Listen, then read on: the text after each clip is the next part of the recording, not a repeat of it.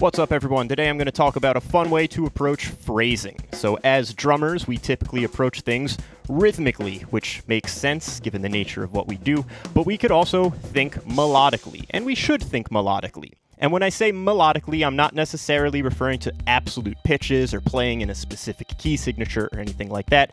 I mean just more general melodic shapes and contours. Are we playing with a sort of ascending vibe? Are the pitches going up? Or a descending vibe? Are they going down? And we have the tools to create those general melodic shapes. And I think of different parts of the drum set as occupying different pitch ranges. So for my higher pitches, I think of my snare drum or my hi-hats or the bell of the ride cymbal. For mid-range pitches, we got rack toms that we can use. And for lower range pitches, I'm thinking my bass drum and floor tom. Generally, if we're moving in a clockwise direction, we're creating a descending melody, since the pitches start in the higher range and gradually work toward the lower range. And if we're moving in a counterclockwise direction around the drums, I think of that as ascending motion, since we are starting at a lower pitch and working toward a higher pitch. I like creating melodies with my right hand, and then I like to use my left hand as texture. So I'll usually just have my left hand play ghost notes, maybe an occasional accent in there, but for the most part, I think of it like expansion foam. It's just kind of there to sop up some of the space, and it really behaves more as a texture than something that contributes rhythmic or melodic content. We could also use the bass drum as a melodic component, but a lot of times I find myself using the kick as a way to offset the melody in a beat, or as another way to fill in little gaps if my left hand just can't quite do it all alone. So to get into a firmer demonstration of what I'm talking about here, we're going to start with a sort of ascending melody, where my right hand is going to begin on the floor tom and work toward the small tom. And we don't yet have to think of specific rhythmic rates. That piece will fall into place momentarily. I'm just thinking floor tom, mid tom, small tom. That's going to be my melody. Using my left hand on the snare drum to play ghost notes, I can fine-tune the spacing between each of the notes in the melody. I'll start by thinking in triplets. So my right hand is going to play quarter notes, floor tom, mid tom, high tom, and the left hand is going to fill in the second and third spaces of each beat.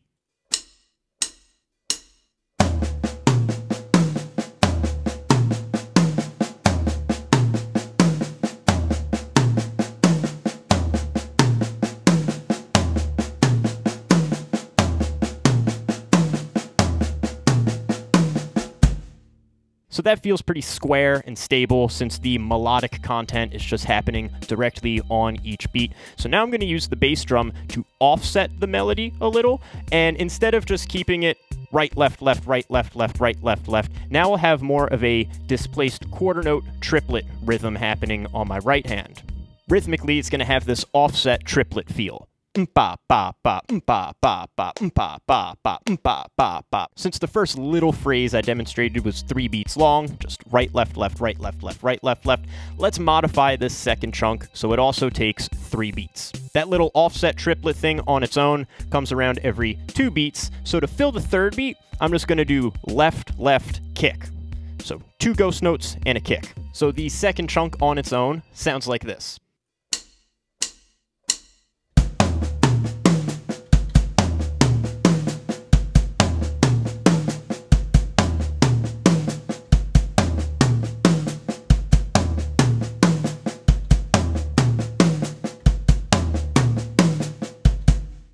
Alright, so now we have 2 little phrase pieces that each occupy 3 beats. If we're thinking in 4/4, since 4/4 is pretty standard, the 2 pieces we have take a total of 6 beats. So if we wanted to stay in 4 and just fill 2 measures, or 8 beats, we need to fill 2 more beats. So we could take this general melodic shape, which we've been phrasing in triplets, and kind of squish it into 2 beats of 16th notes. The sticking I'll use for this 2-beat 16th note chunk is right, left, right, left, left, right, left, left, where the right hand is still just going floor tom, mid tom, high tom. Still keeping the same general melody, but ever so slightly altering the spacing. That third little chunk on its own sounds like this.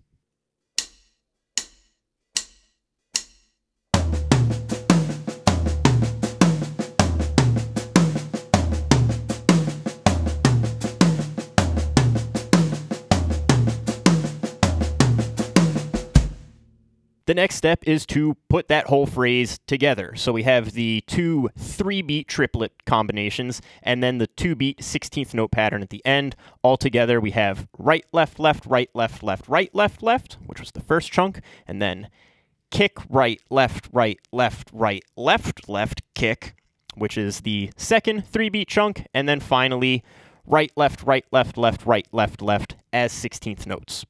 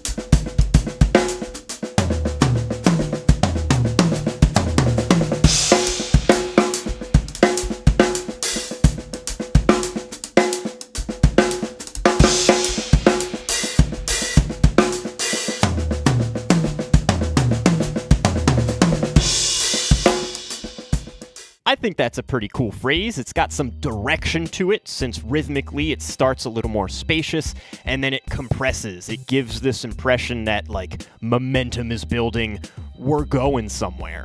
However, all of that was just moving in an ascending direction. We can just as easily flip our direction around to have a descending version of the same combination. Now the melody just consists of my right hand going from small tom to mid tom to floor tom, using the same rhythmic framework that we just worked through.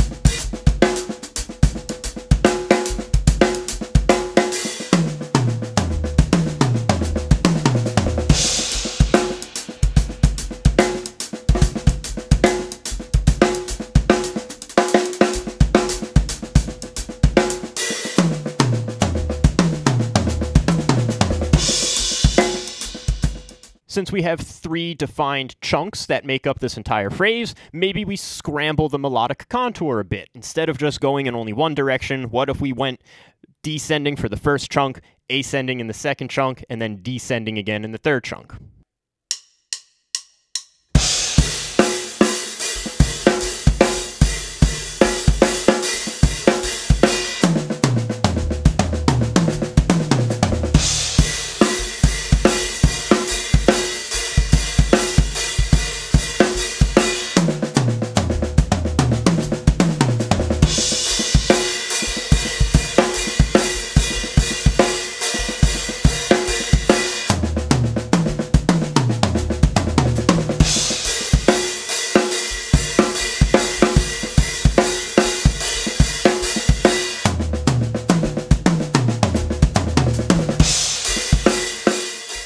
And I would encourage you to explore all of the different directions. You could use the snare drum instead of only the toms. Maybe you're on only a 4-piece kit, so you could use your snare drum, small tom, and floor tom for the melodic components. But you just got to try out some different combinations to find out what sounds good and feels good to you.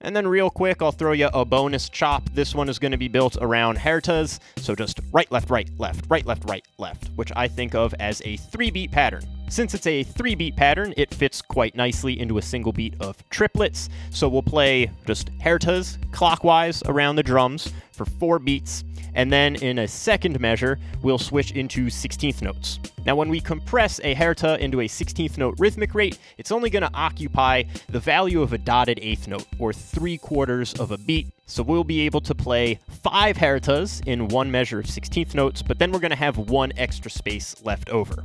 So we're going to play the bass drum directly on beat 1, and then starting on the E of beat 1, we're going to kick into our hertas, and we're just going to fly around the drums. It's going to be really cool, and it's going to sound like this.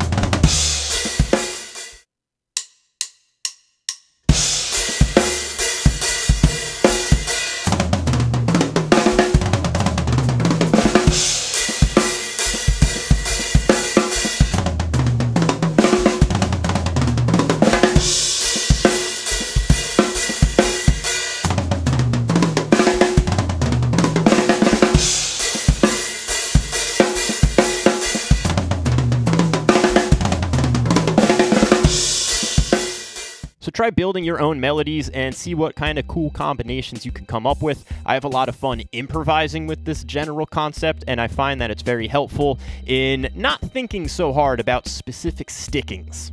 If you like what you saw in this video, check out my Patreon page. Your support grants you access to transcriptions for this video, as well as transcriptions for all my other lesson videos. And follow me on Instagram @drummerhar to see more videos of my playing. As always, thanks for watching and see you next time.